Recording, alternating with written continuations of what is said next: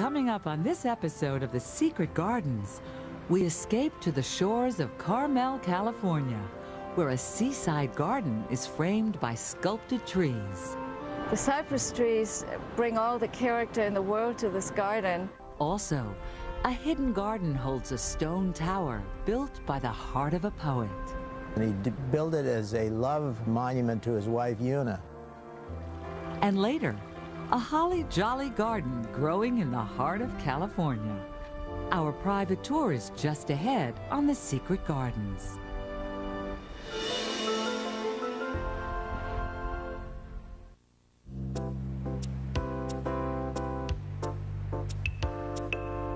Sitting on a breathtaking stretch of the California seacoast, it's easy to see why Carmel is known as the village by the sea. It's a picturesque community, 125 miles south of San Francisco. And like the city by the bay, Carmel is known more for its cool coastal fog than surf or sunshine. Long stretches of pristine beaches make Carmel a quiet, romantic getaway that's perfect for dreamy walks by the ocean spray.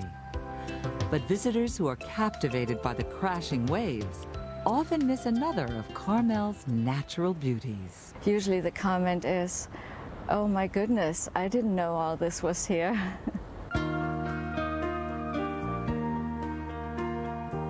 Using Carmel's sandy bluffs as a natural barrier, Suzanne Diamond and her landscape designer have cultivated a secret garden right here next to the sea. This is most definitely a secret garden because no one can see it. And you walk through the gate and there's an explosion of color. And it's so terribly inviting and warm and comfortable within the gated walls of the garden. In the front courtyard, lush carpets of foxglove, armeria, and alstroemeria paint the ambiance for the home's French Provence style. The style is named for a region in southern France. We wanted to make this garden feel as though you would almost believe that you were in Provence. The architecture of the house is straight from Provence. Many of the pavers and the tiles are right out of Provence. Even the aged courtyard fountain, which looks so at home under the California sunshine, once graced a garden in France. I think that the fountain really sets the tone for the garden. It's the segue between the architecture and the garden. It really is the focal point of this entire courtyard.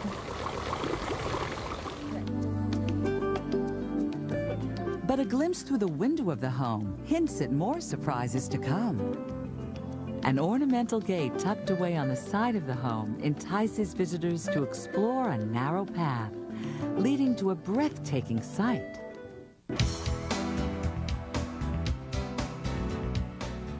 A garden growing right at the edge of the ocean.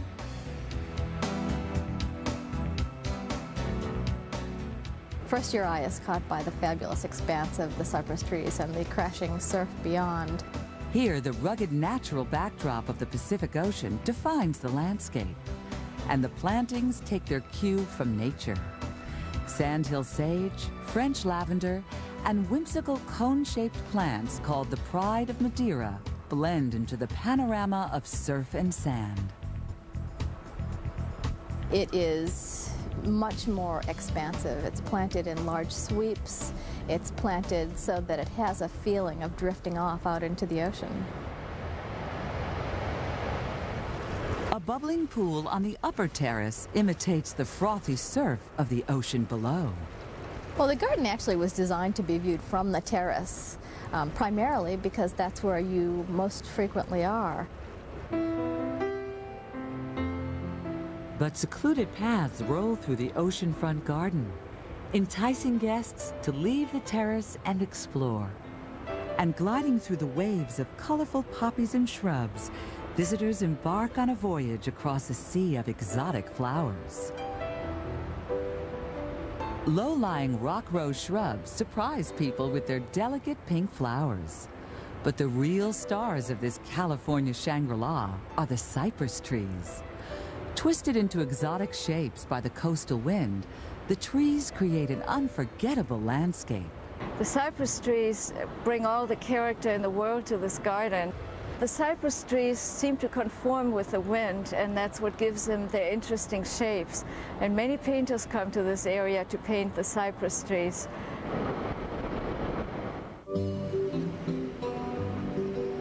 And peeking through the cypress trees of this very private retreat, an unexpected view reveals a very famous landmark of Carmel, California, the Pebble Beach Golf Course. These are precious views of the California coastline, framed by the landscape of a secret garden. A garden that's every bit as breathtaking as the seacoast of Carmel.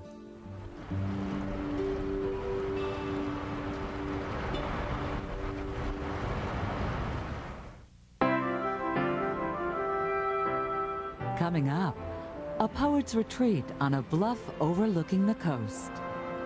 Beautiful gardens abound all over the world, but one in such a magical spot is quite unique. And later, we'll peek inside the gardens of one of Carmel's most exclusive hotels. The Secret Gardens returns in a moment. It's a whole...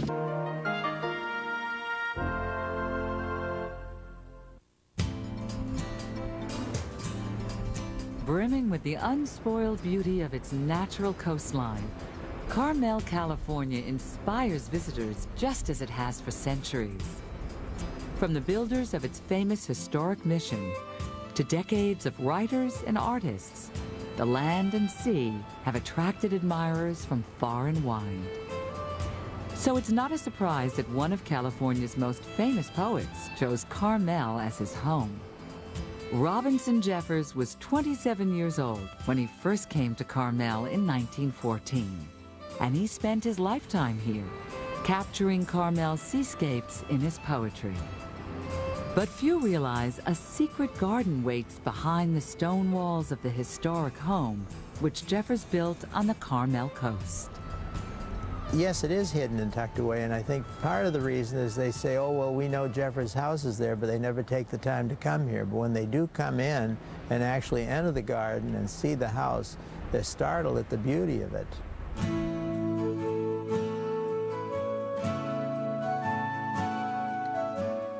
Jeffers named his seaside home Tor House, taking the name from a Gaelic word for rock outcropping. The rugged word reflects the ancient stones of granite that fill the garden with old-world charm. Exquisite iris, sunny daisies, and alyssum spill out over lush flower beds, echoing the timeless feel of the granite. But it was the old-fashioned romance of Jeffers' heart that envisioned the 40-foot tower overlooking the garden. The tower was built from 1920 to 1924 by the poet, who rolled stones up from the beach, and he built it as a love monument to his wife, Una. So it's sort of a Western Taj Mahal perched here on the coast of California. This romantic getaway inspired Jeffers' writings for the next 40 years. Today, Tor House and its gardens are open to the public, perhaps inspiring poetic verse in the minds of its visitors. Beautiful gardens abound all over the world, but one in such a magical spot is quite unique.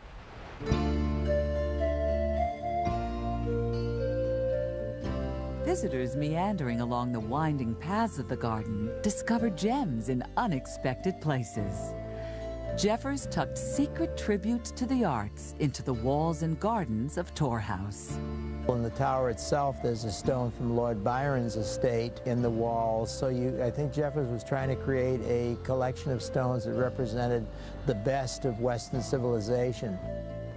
Stones collected from the homes of famous Irish writers are cloistered away with ballast from old ships. A green ceramic tile from a temple in China hides in this stone wall of Carmel, while abalone shells linked to early natives of California nestle into lush flower beds. It suddenly becomes alive, so you not only see a beautiful garden, you see history, world history, civilization, culture, literature. So it's a garden where you get much more for your money and all of these little secrets you'd never know. Trees wrapping around the home were planted by Jeffers himself to bring seclusion to his family's private retreat. When one looks up at them towering over the rooftop and thinks that there were little seedlings that he watered by hand some 80 years ago, it's startling to see the connection still maintained. But it's the billowing beds of calla lilies, lavender, and soft blossoms that complete the amazing story of Tor House. The delicate flowers in comparison to this massive, powerful tower, I think the contrast between the two is what makes people, I think, startled and astounded at the amazing beauty and contrast between flowers and stone. Tor House is a romantic vision created by the heart of a poet. It's a secret now shared that whispers the beauty and history of Carmel, California.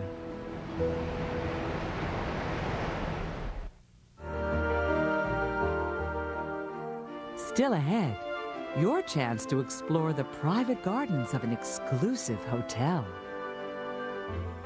And later, citrus and holly berries grow side by side as the Secret Gardens continues. If your kid...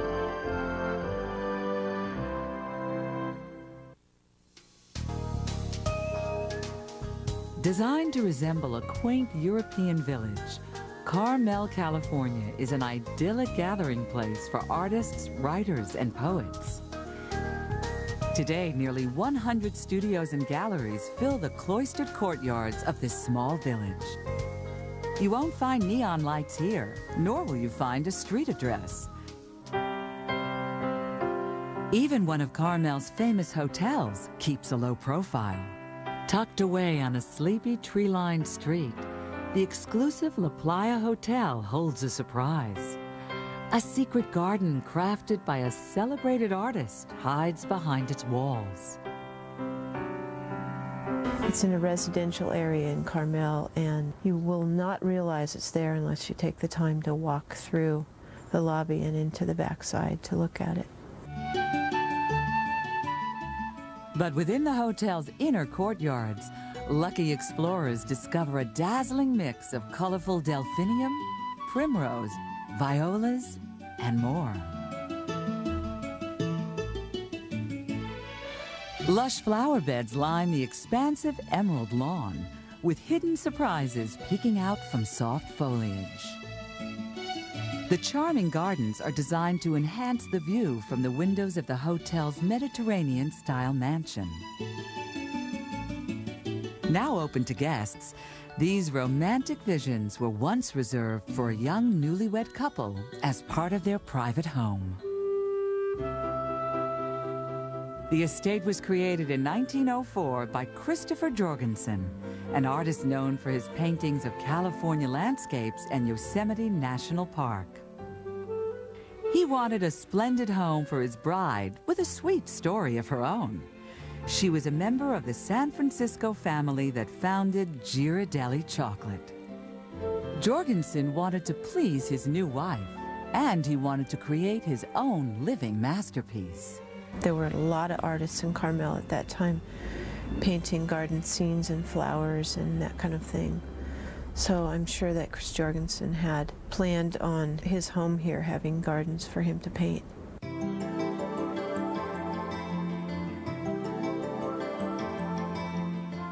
Today, the garden remains true to its historical roots. Stunning bougainvillea vines climb the walls of the estate, while fields of daisies provide a canvas for splashes of playful blossoms. And while the garden may appear to be growing on its own, this carefree look takes a lot of careful planning.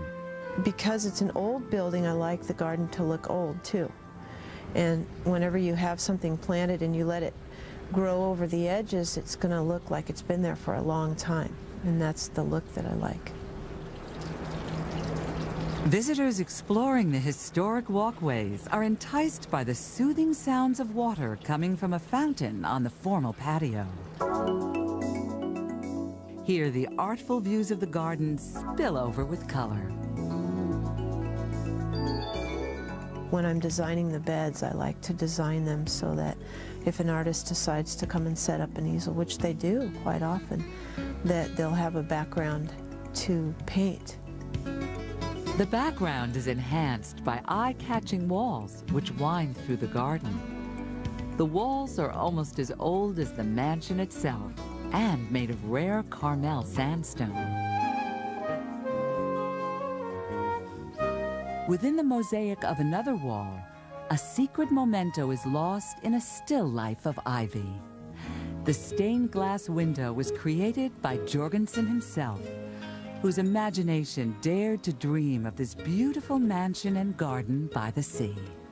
Every bit as quaint and charming as the village it springs from, the gardens of the La Playa Hotel celebrate the vision and beauty of Carmel's artistic legacy.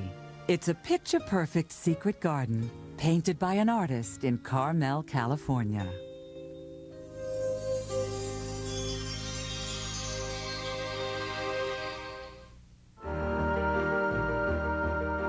Coming up, a Carmel garden that's a real lemon. This lemon, you can peel it and eat it just like you can an orange. The Secret Gardens returns in a moment.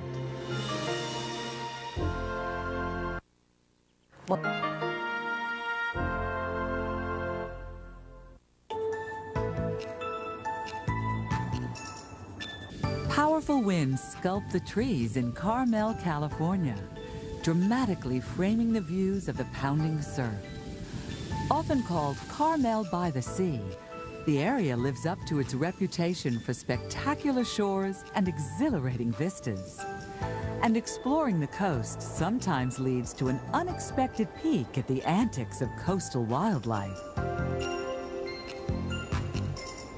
But another surprising sight is secluded in the valley just a few minutes away. Here, a rare California holly farm thrives in Carmel's cooling rain showers. A lot of people are very surprised to find holly trees in California. And again, people think of California as being, you know, a beach environment and always warm. And it isn't. Holly Farm is an unexpected garden that comes with a tropical twist. The cool weather holly grows happily alongside warm weather plants, thanks to Carmel's perfectly mild climate.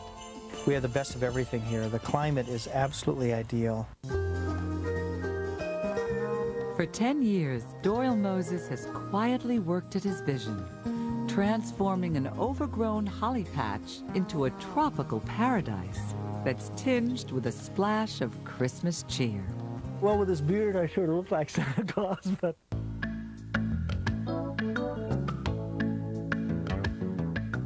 Nordic holly trees are nestled against lacy ferns, surprising visitors who might expect to find a Northern California forest. Well, I wanted to create fun. That was my primary thing. And actually, I bought it. And when I started doing my research, I discovered it is the last holly farm in the state of California. So it is very significant from that standpoint. Dwarf geraniums, bananas, and beaver tail cactus form a unique tapestry within the garden walls. And paths meander through the dense 5-acre paradise, leading to secluded nooks and hidden treasures. The beautiful blossom of the angel trumpet is often seen in California gardens, but they conceal a secret. Their fragrance only comes out after dark. It works its magic at nighttime. It sort of it releases this pollen, and it's absolutely magical, and it just drifts through the air. Visitors to California gardens may also expect to see lemon trees, but this one has a sweet secret. This is an eating lemon, and they're incredibly large. Let me pick one of these guys here for you. Here's the size of this thing. You can see the size of it. But they're about 4 times the size of a normal lemon. This lemon, you can peel it and eat it just like you can an orange. But it's the mix of brilliant summer blossoms mingling with festive holly berries that captures visitors' imaginations. Standing tall on the path, Variegated English holly and deep green Dutch holly offer an unexpected delight. A lot of people have never seen a holly tree before, so they are sort of surprised to see that holly comes from a tree. I try to find and create a situation where everything can live, no matter if it's Nordic or tropic or whatever, and I'm trying to create that environment to show the endurance and the uniqueness of these plants.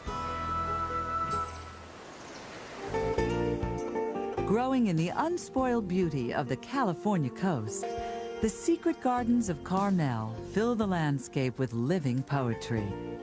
They are the perfect complement to the natural splendor of this quiet village by the sea. Join us again next time as we discover more hidden treasures in America's most spectacular secret gardens.